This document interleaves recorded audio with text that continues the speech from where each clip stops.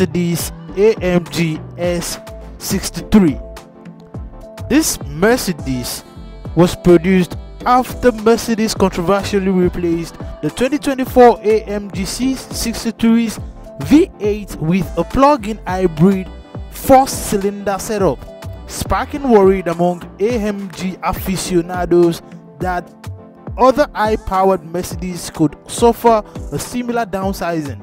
But fear not, for the new 2023 Mercedes AMG S63E, performance retained its twin turbocharged 4.0-liter V8, adding a permanently excited synchronous electric motor to produce a massive 791 horsepower and 1,055 pound-feet of torque.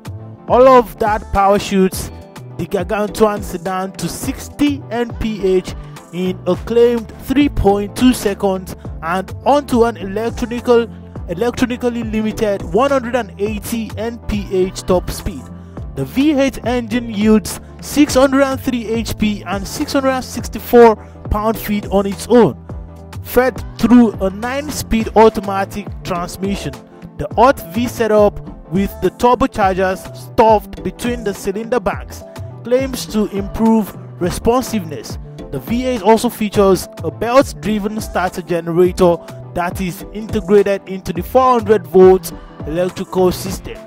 The electric motor, meanwhile, is mounted on the rear axle and is paired with a 2-speed transmission and an electronically controlled limited slip rear differential.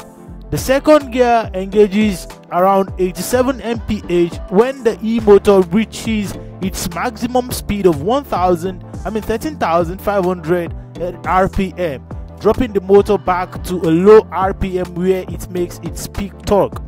The electric motor can make 188 horsepower for up to 10 seconds or a continuous 94 horsepower, while the gas and electric powertrains use separate transmission.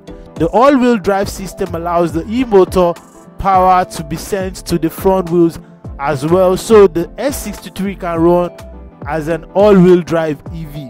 The battery pack is situated above the rear axle and has a 13.1 kWh capacity, providing a driving range of around 20 miles.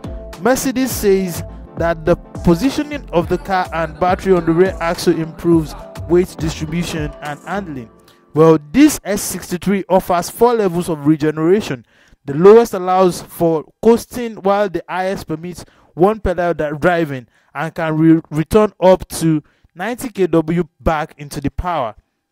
Charging for the battery is handled by a 3.7 kW onboard AC charger, but Mercedes didn't cite a recharging time estimate. If you enjoy this content, kindly smash the subscribe button, turn on post notification, and pass your comment in the comment box. Thank you.